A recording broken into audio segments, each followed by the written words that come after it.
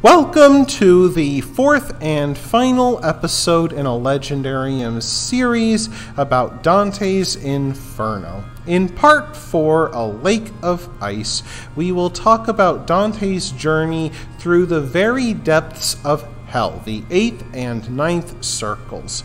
Virgil guides Dante through the forest of tree souls to the edge of the third ring of the 7th circle of hell.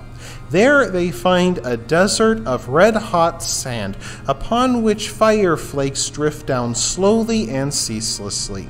Blasphemers, those who deny the grace of God with their words, lie prone on a bank of sand. Their bodies are forever burning.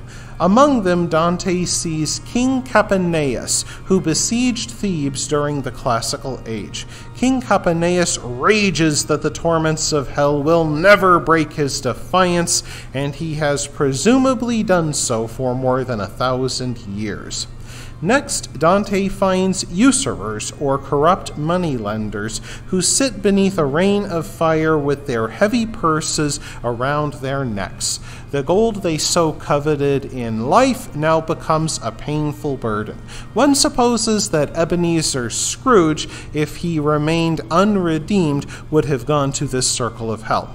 Having completed their journey through the 7th circle, the poets reach a cliff at the bottom of which they see a blood-red river.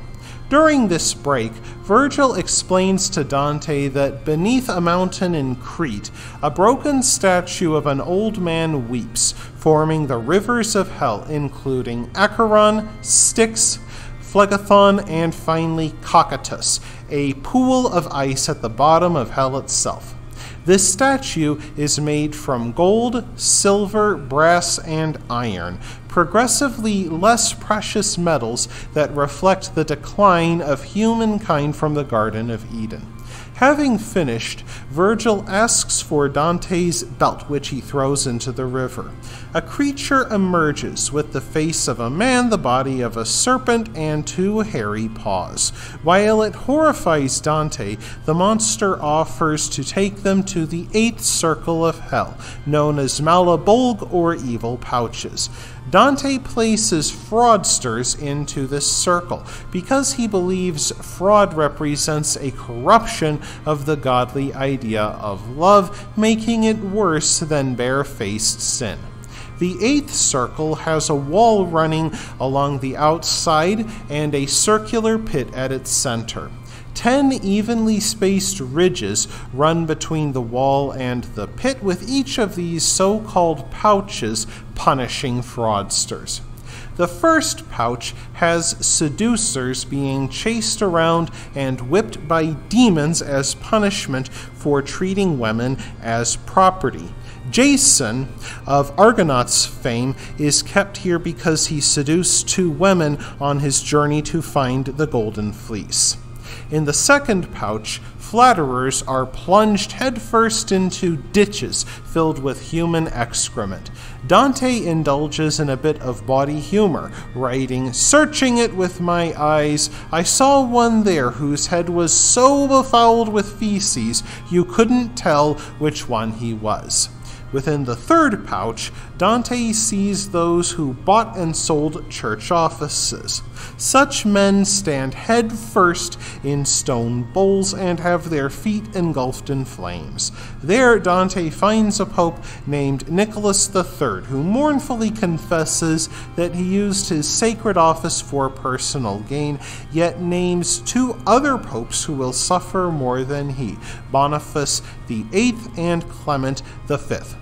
Here, Dante strongly condemns the corruption of the Church, something which did much to fuel the Protestant Reformation some 2 centuries later.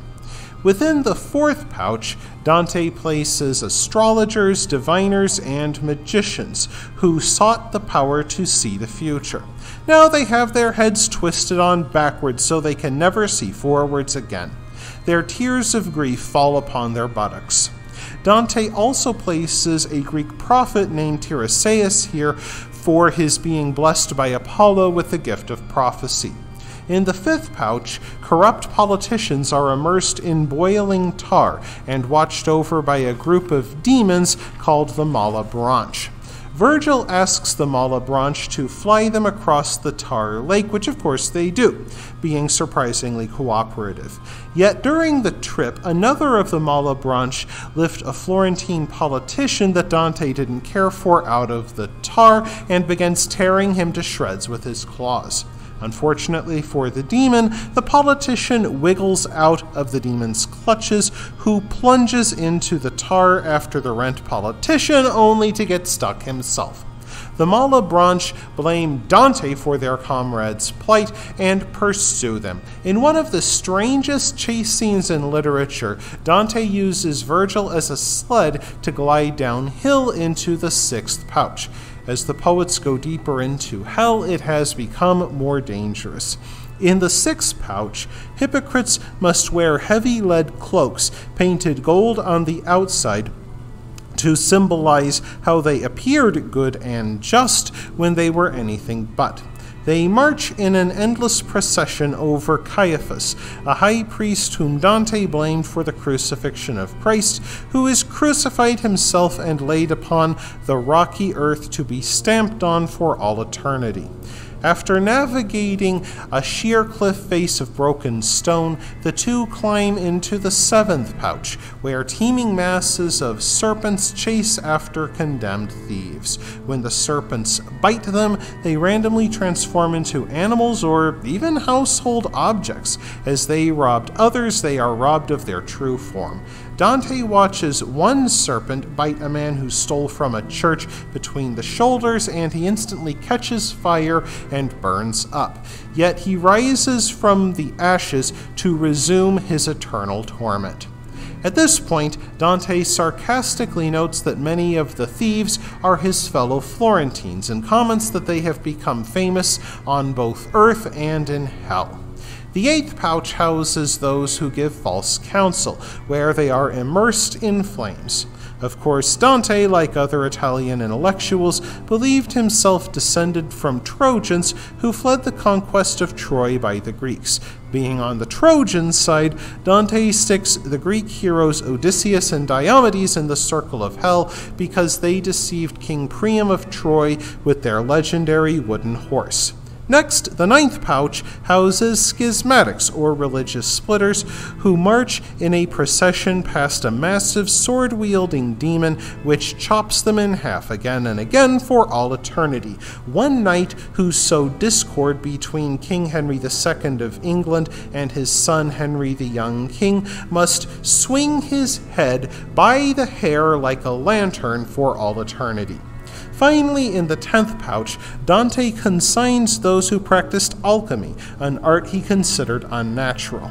There they endure every disease known to man. Continuing his grudge over the Trojan War, Dante also sticks the man who let the Trojan horse into his city's walls. Having passed through the 8th circle, Dante and Virgil finally plunge into the very depths. The 9th and final circle of hell, a lake of ice called Cocytus. This circle of hell is reserved for betrayers, which Dante considered to be the very worst sin. Lesser betrayers at least have their heads above the ice so that they can speak to Dante. However, the very worst betrayers are kept far below the surface of the ice, where they are twisted and contorted into painful positions for the rest of eternity. And in the very center of Cocytus, Dante finds Lucifer himself, a giant with bat-like wings. He is frozen into the ice up to his chest. Despite being the king of hell, he too is ultimately powerless and trapped because of his sins.